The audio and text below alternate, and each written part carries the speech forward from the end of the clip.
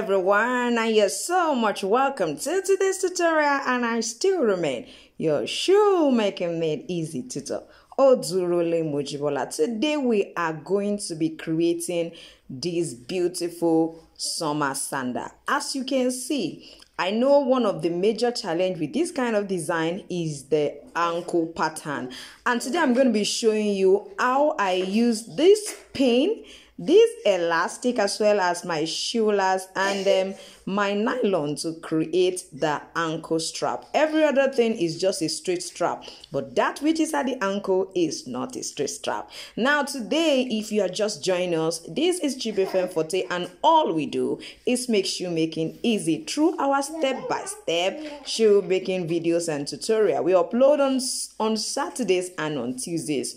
So join us every Tuesdays and on Saturdays to enjoy premium designs. Now I need you to sit back, and I'm gonna be right back. So for this particular beautiful ankle design, what we are going to first of all do is you either use your paper tape all around this side to create that particular side of the design, or you decide to actually use your paper grid method. I think I've taught us the paper grid method. I've also used this particular method I'm going to be showing us today, but I remember that I think I just used it once. So what I'm going to be doing is I'm going to be using this particular nylon all around. Make sure you are using a very soft nylon. You are going to be using your contact cement adhesive to actually position it there. Now you've got to be very careful with this. We don't really need much. Just put a little just to hold it down at that point for us to actually create our design. So just watch as I go around all of this.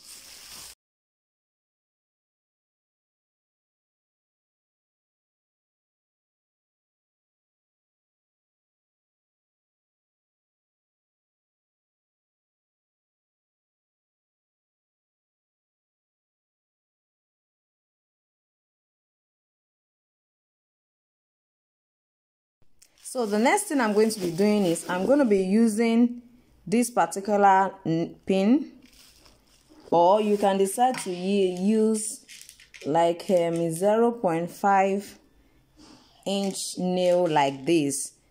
Just insert them all around that particular ankle part. So let's quickly do that as well.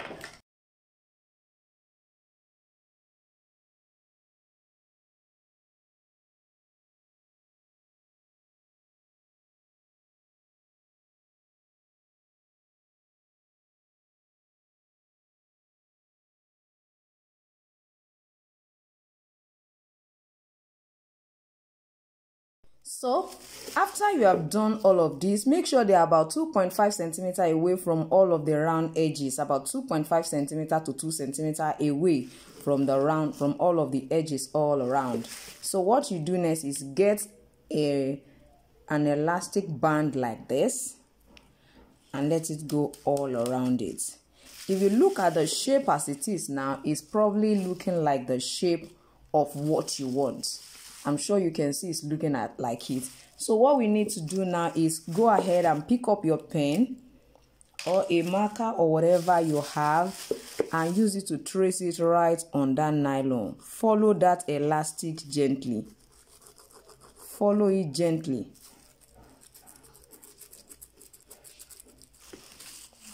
Follow it gently.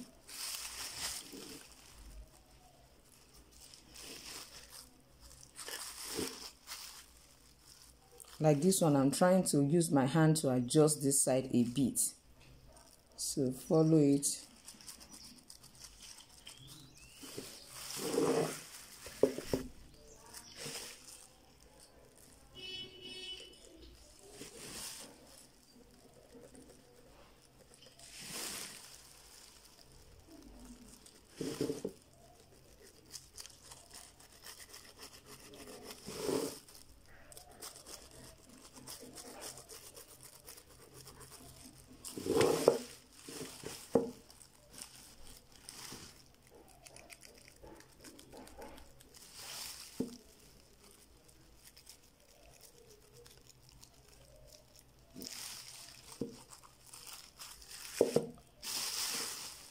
So I need you to know that this is not just applicable to using this particular kind of very light nylon. You can also use it with paper tape. It will still give you a very perfect result. I will actually advise that you make use of a paper tape so that you don't have a lot of issues trying to actually remove the nylon all around this. So this is just to show you how you can actually create this design. So what you're going to do next is you have two options.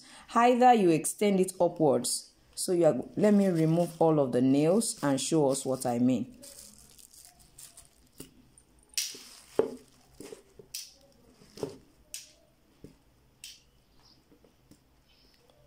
So I'm going to be using my measuring tape to extend all of them. It depends on the width you want. Now, if you want your width to be about 2 centimeter, you extend all around by 2 centimeter.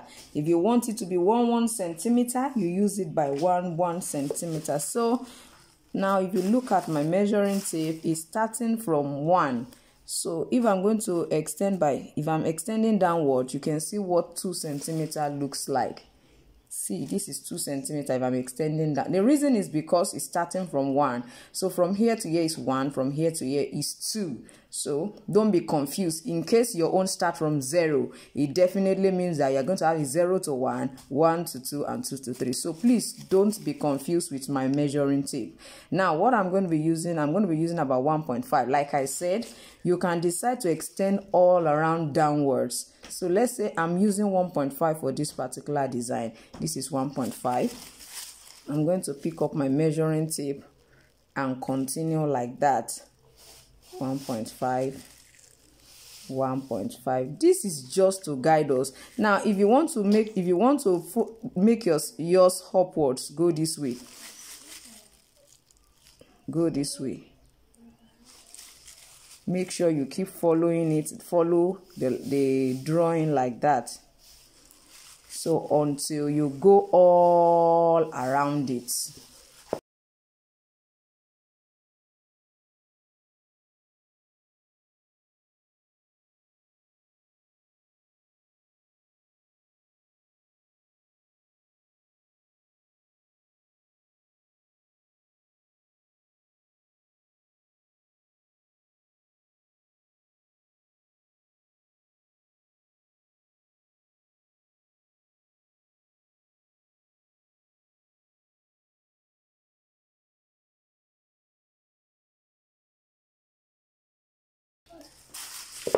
So with this, you already have what you need.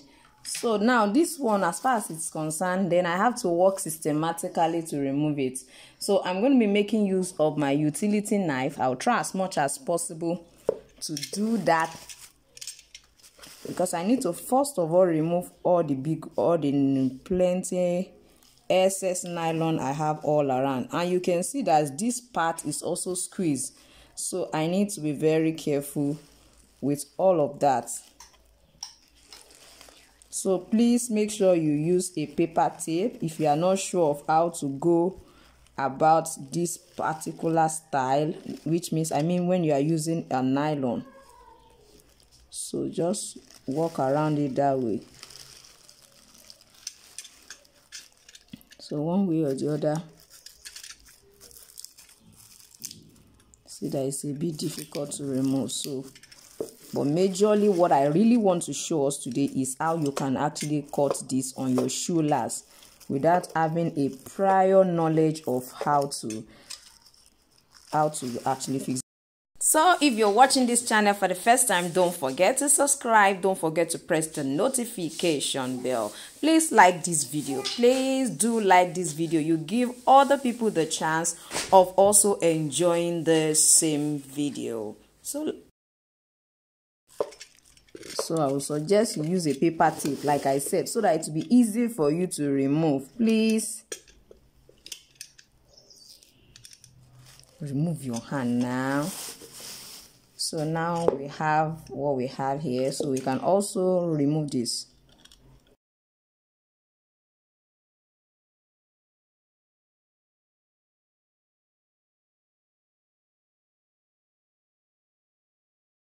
see that if it's paper tape, it will not give you any form of problem. It will just open up. Can you see? So try and use a paper tape. Trying to create this video, I find out that I don't have enough paper tape to do this, to show us today. So, and that is what I had in mind to show us how to create. So as I was thinking about it, the Holy Spirit just reminded me that I can actually do this just to show us how to create it. So you are going to follow the same process if you are using a paper tape, please. Just first of all, remove all. Of course, you may not have to tape all this side.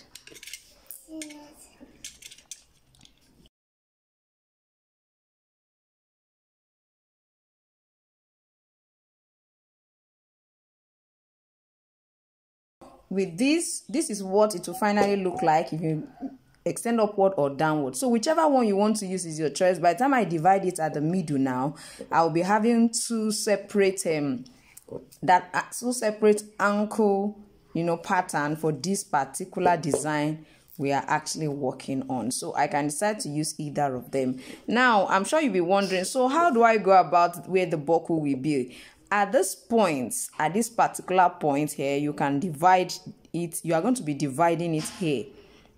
You're going to be dividing it here. By the time you divide it here, this one coming from here, this one that is coming from the back will be carrying the buckle. Why this one that is coming from here is the strap the buckle will be entering into. It definitely means that there will be an extension on this side. I mean, by the time I divide it here and try to remove them all around and place it on a paper, then I will be able to extend these particular ones. Don't forget, you can either extend upward or downward. I did it two of them just to show us what it will look like if you do that. So by the time you cut all of these out, and don't forget, we're going to be opening here like I said.